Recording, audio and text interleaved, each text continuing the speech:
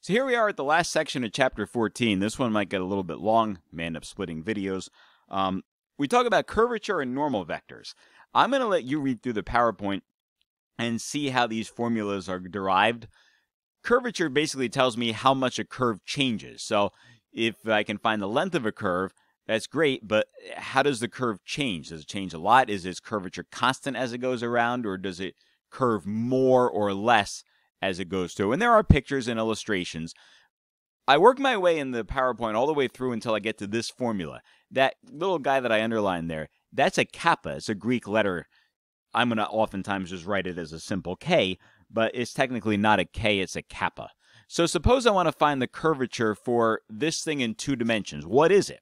It's basically a 3-unit circle. If cosine t sine t is the unit circle, then 3 cosine t, 3 sine t is the 3-unit circle. So I've got to work my way through to find the tangent vector, and then from there find the derivative and divide it by the magnitude of r. So let's start with r prime. If I know what r is, I can find r prime. R prime of t is going to be 3 times the derivative of cosine is negative sine, so I get negative 3 sine t. Then the derivative of sine is cosine, so I get 3 cosine t. All right, so that's r prime. If I want the magnitude of r prime, this shouldn't surprise you because we already know it's a 3-unit circle, but let's go through the process of doing it. Negative 3 sine t, if I square it, I'll get 9 sine squared t. If I square 3 cosine t, I'll get 9 cosine squared t, and that will give me the square root of 9, which is 3. All right, so then what is the unit tangent vector? The unit tangent vector is going to be r prime divided by the magnitude of r prime. So r prime is, no, it's r prime, here we go. It's going to be negative 3 sine t divided by 3. The second component will be 3 cosine t divided by 3. Okay? And it's a vector. So what do I get? I get negative sine t cosine t. That is my t. Now, the formula needs t prime. So t prime is just the derivative of what I have. So since this is relatively simple, I'll just write it up here. The derivative is going to be the derivative of sine is cosine, so I get negative cosine t. The derivative of cosine is negative sine. And now the magnitude of this is just going to be 1, because sine squared plus cosine squared equals 1. The magnitude is 1. All right, how about the magnitude of r prime? We already know what it is. It's 3. So that kappa value is going to be 1 over 3. It's constant. So what does this mean? That means that the curvature of a circle is constant. As you take that circle and go all the way around, it curves the same amount everywhere. Now, in my drawing, maybe it doesn't perfectly curve around the same all the way around, but in an actual circle, it curves around the same as you go all the way through. All right, so that's what curvature is.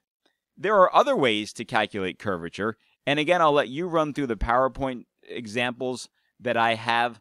The idea is that I can start replacing some of these vectors with cross products and taking magnitudes of cross products and doing a little bit of substitution, and I end up with the formula that's down on the bottom over here. So instead of doing magnitudes of derivatives of unit tangent vectors, I can deal with everything in terms of velocity and acceleration. Another way you'll see this written is I'll replace the v's with an r prime and the a's with an r double prime, simply because that's what it is in terms of position, velocity, acceleration. You can replace those v's with r primes and those a's with r double primes. So let's try an example that uses that formula instead. In fact, let's use exactly the same example, but with this different formula. So we'll go back to that 3-unit circle that we had. I'm going to use z equals 0 because this is a 3-unit circle on the xy plane. There is no z value. So is it possible to use this formula? Sure it is. R prime, which is v, is the same r prime as before, except now we're going to add a 0 for the third position. So I get negative 3 sine t, 3 cosine t, 0. And then the acceleration vector is the derivative of that. So negative 3 cosine t. The derivative of cosine is negative sine, so negative 3 sine t, and 0. And then the magnitude of the velocity vector is just 3, right? We had figured out in the last example that if this is a 3-unit circle, the magnitude of that vector is just 3, right? It's always 3 units away from the center. All right, so how do I do V cross A? Let's come over on the side here and do V cross A. So remember, we set up that determinant. The i's, j's, and k's go across the top. I'm going to leave some space since now we have trig functions in here.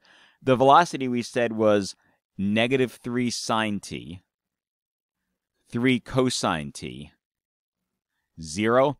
And the acceleration is going to be negative 3 cosine t, negative 3 sine t, 0. All right. So now separate them apart. I end up with my i's times the 2 by 2 determinant, but wait a minute, they're all zeros, right? I get 3 cosine times 0 and a negative 3 sine t times 0, so that's just I times 0.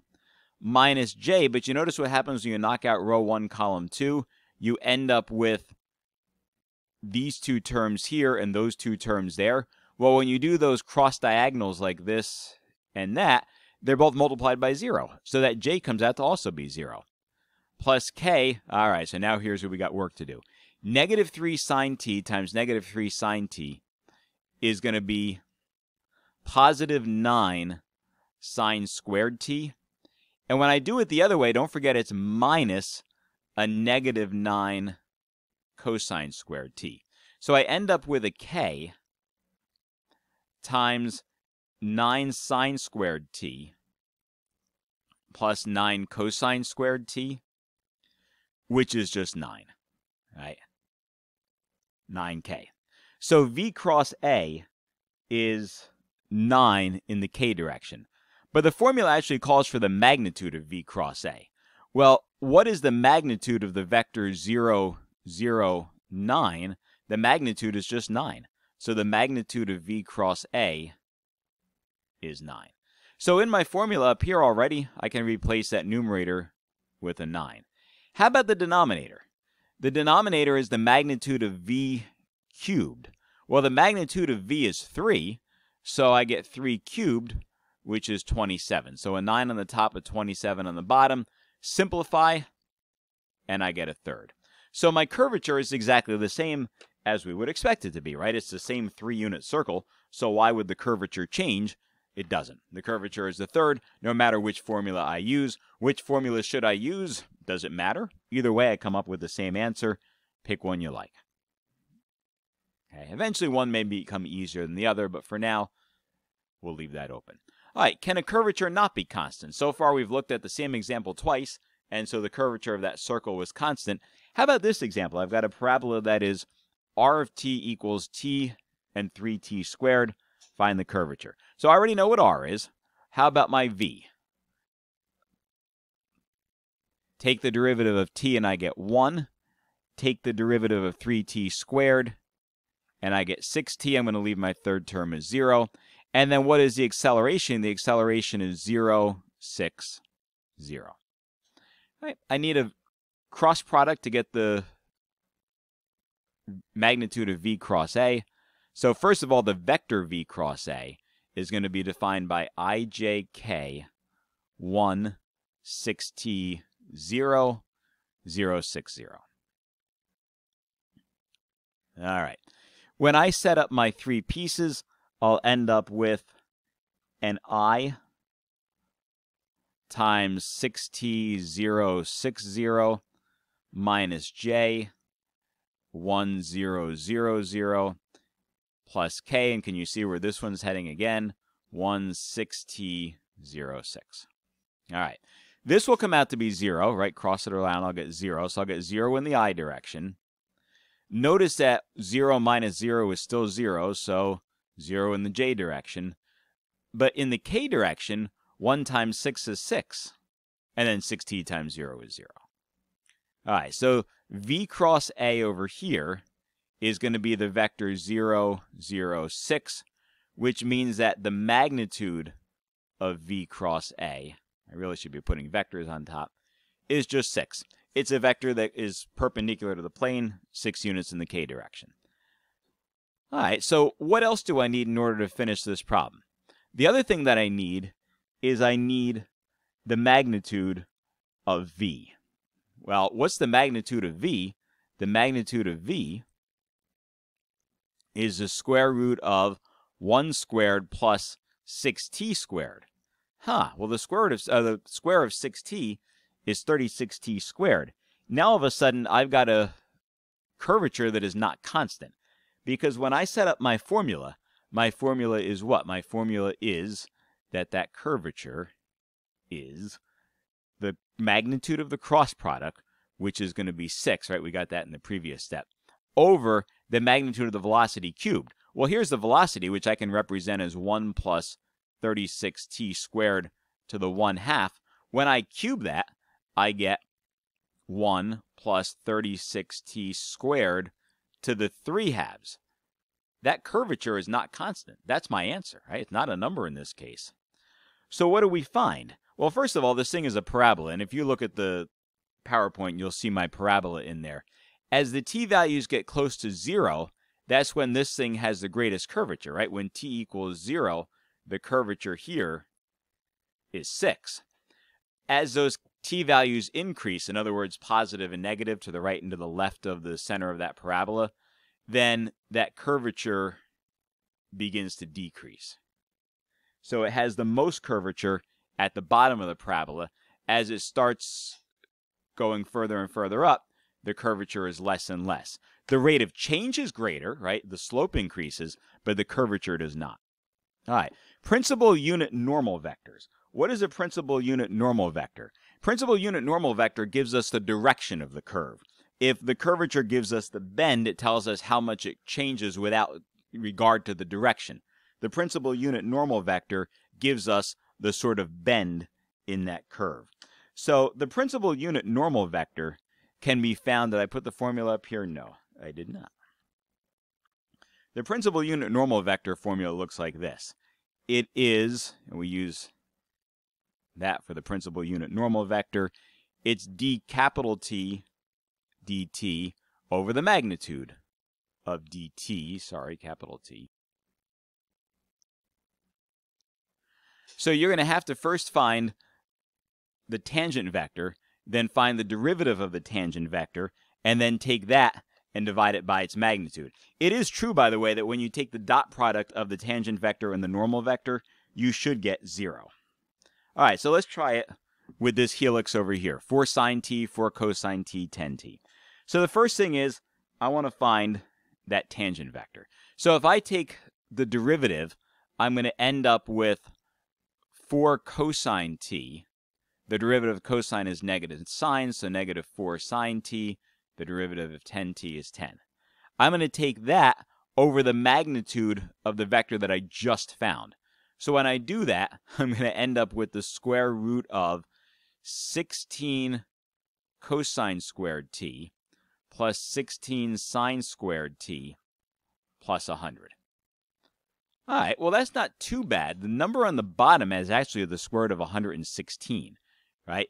These two things here will combine together to give me 16. 16 plus 100 is 116. So let's come over to the side here, and we'll write out what we have so far, which is 4 cosine t, that's my first component, negative 4 sine t is my second component, 10 is my third component, and we said we're going to divide each of these by the square root of 116.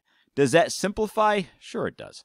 The square root of 116 can be broken down into the square root of 58. Nope, square root of 29. Square root of 29, square root of 4. 58 and 2 will not work. 29 and 4 will. So square root of 29, square root of 4. So I get 2 square root of 29. So let's divide each of these things by 2 square root of 29.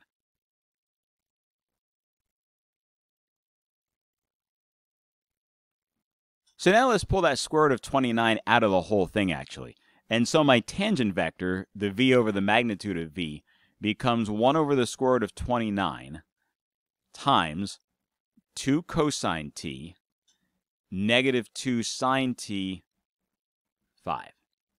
All right, so that's the first step. Second step is to take the derivative of that and its magnitude. So the derivative of t with respect to t is going to be 1 over the square root of 29 times what? The derivative of cosine is negative sine.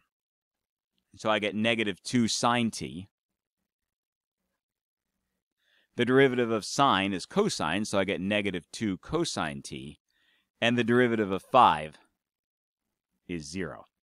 Now, I'm going to take that, and I'm going to divide it by its magnitude. When I do that, you realize that that 1 over the square root of 29 that's on the outside is going to become irrelevant.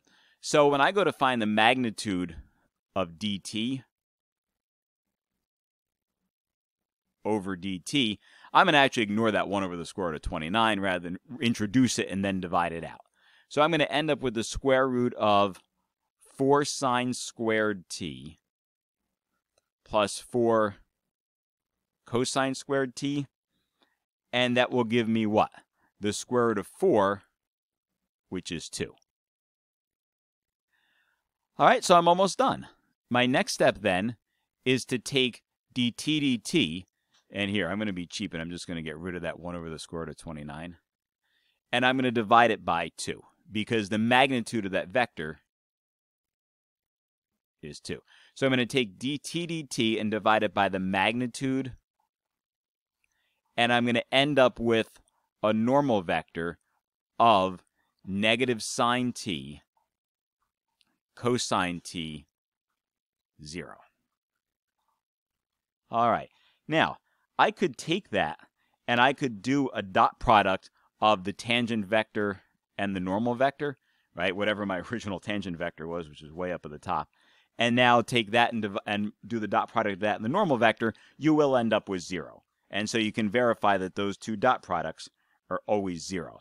The only other thing I'm going to point out, and then I'm going to start a new video for binormal vectors and torsion, is that when you deal with acceleration, if you're now dealing with acceleration in vector form, there's actually two different acceleration formulas. You have acceleration in the direction of the normal vector, and you have acceleration in the direction of the tangent vector.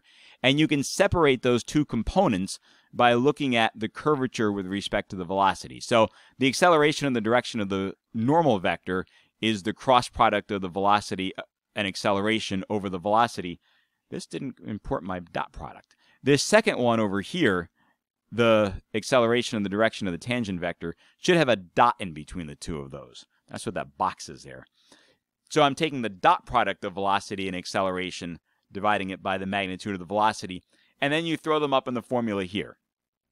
That a sub n and that a sub t become your coefficients. The n and the t are the vectors, and so you can separate it to see if all of the acceleration is going in one direction or if it's split between the normal vectors and the tangent vectors. So that's all for this one. We'll come back and we'll do the binormal vectors and the torsion next.